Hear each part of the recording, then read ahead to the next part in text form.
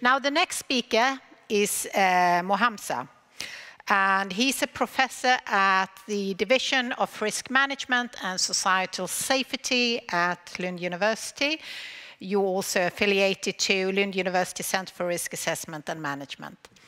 You have a very broad track record of actually engaging both beyond academia, also in the policy world. And you have done lots of work and consultancy work and advising organizations such as the World Bank, Asia Development Bank, UNDP, and the list is long. You are currently leading a part of a major CEDA-funded program on environmental governance in natural resources. And you have also been the lead author and editor of the World Disasters Report in 2015. So talking about risks, predictions, that's a huge challenge. So you will here talk about migration and security in the Middle East. So the floor is yours. Thank you very much. Yeah. A talk like this, I have to start it with a disclaimer. I was very pleased that it's not about prediction, because as a British citizen, I stopped predicting anything after Brexit. And Karen also sort of alluded to the difference between prediction, forecast on the one hand, and then trends and patterns on the other, and that's what we deal with sort of in risk. Prediction is also very difficult in a context like the Middle East, which usually defies sort of any form of predictions because of its instability and complexity. What I would like to do in the next 10 minutes is just to, rather than go through statistics and facts about migration, to actually articulate a link between demography, migration, and security. And that's what actually defines sort of the Middle East. So the migration and displacement have long shaped the Arab region, with countries simultaneously acting as points of origin, transit, and destination interchangeably throughout its history. What we're seeing recently is that the distinction between voluntary and forced migration has become very blurred as political crisis and civil conflicts sort of have proliferated. It also has multiple drivers: socioeconomic pressures, political instability, environmental degradation, and also follows very complex patterns and trends, which I will reinforce. Some of the points have already been mentioned. There is a clear link between demographic changes and migration trends, which I will elaborate now. And it's the reason why it's a no coincidence that migration is widely viewed by the national public of the host states as posing threats to their national security, which I will elaborate on in a minute. So, some of the demographic trends in the Middle East, and you will see sort of quite a lot of the paradoxes. One, population growth. Up to the mid-1960s, most countries across the Middle East have gone through a demographic transition, very high fertility rates in that region. But in recent years, this fertility rate began to decline due to education, economic and social progress, family planning, urbanization, and shifting patterns of migration. But that's happening almost simultaneously. There are still pockets with very high fertility rates and other pockets within the Middle East with very low fertility rates. There has also been a transition in the gender and age-specific ratios. That's very noticeable. In Syria, for example, there has been an 8-year reduction in life expectancy for men relative to only just 1 year for women. The reasons are obvious. A war does that. And then you have sort of the paradox of an aging population and a youth bulge at the same time. Over the coming decades, the fastest growing age group is beyond 64 years of age. This will put social protection systems under a lot of pressure and might actually increase inequality as well, in the sort of absence of policy to address these, particularly sort of pension schemes and investment sort of into that. The youth bulge, which you referred to, highly educated, unemployed, and has been linked to the Arab uprising, in terms of unemployment, of course.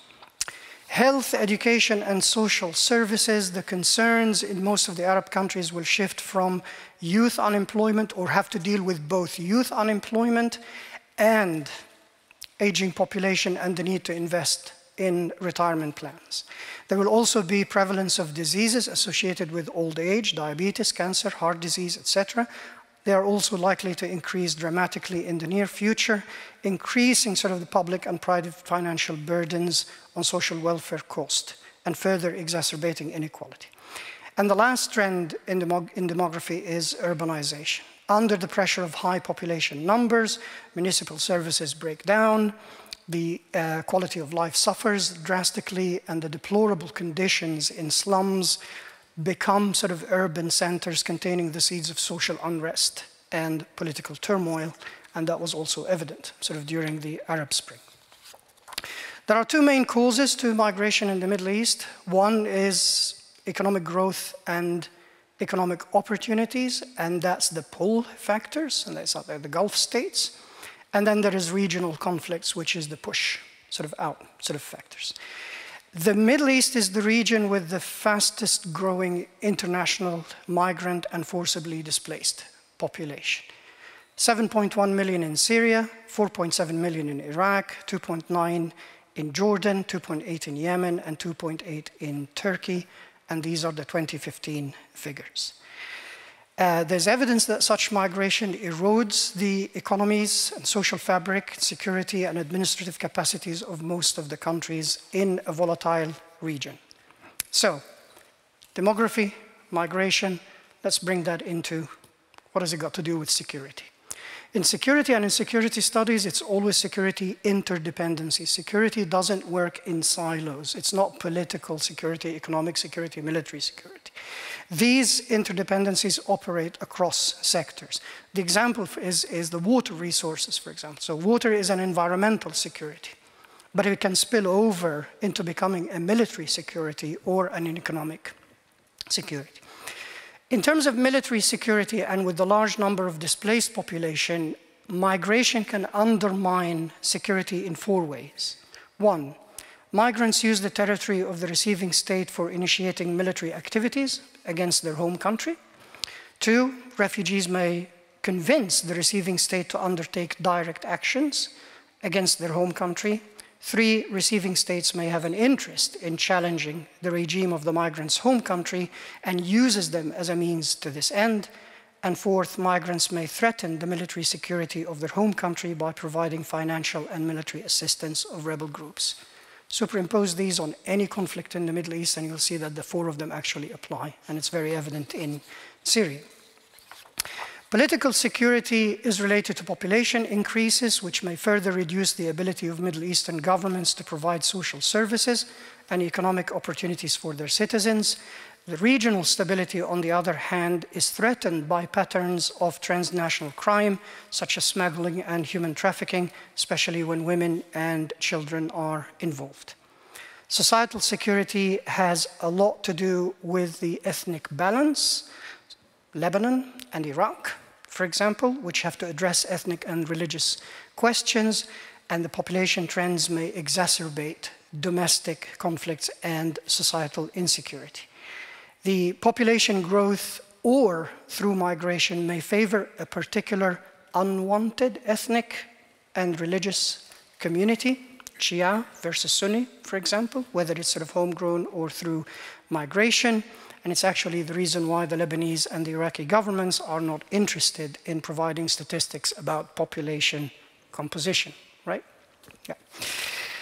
The demographic changes in the Middle East will have an impact on economic security. Some of the most intense pressures on labor markets observed anywhere in the world in the post-Second World War period is in the Middle East, according to the World Bank. Poverty, uneven distribution of wealth, lack of access to basic human needs are prime causes of domestic conflicts, especially when relatively poor people see others living much better. That's where sort of the seeds of discontent, sort of an instability, come from. The environmental security, finally, the effects of population growth on economic development, and as sort of Lena mentioned, often leads to excessive pressures on natural resources. Rapid deforestation, desertification, soil erosion, as Karen mentioned, are most acute in the Middle East. Almost every large city in the Middle East has water supply problems, and some of them have already run out of water, sort of completely. You only need to think about the Euphrates and the Nile basin. And these are very critical and flashpoints, sort of volatile sort of points, particularly the Nile with the ongoing dispute with Ethiopia around the Renaissance Dam. So to conclude, security interdependence makes the management of security threats not only challenging, but politically imperative. If it's not managed, prediction is very difficult of the outcome of these complex processes. So addressing the impact of current population patterns, so the answer really and the opportunity is in population patterns, not sort of tinkering around the edges in the Middle East community, societies and states, and as well as managing regional and transnational patterns of conflict and migration in that region is highly imperative to avert, prevent, not predict, but sort of prevent that kind of security threats that are highly to, I would say, sort of predict the tipping point of it, rather than whether it's actually going to happen or not. Thank you. Thank you.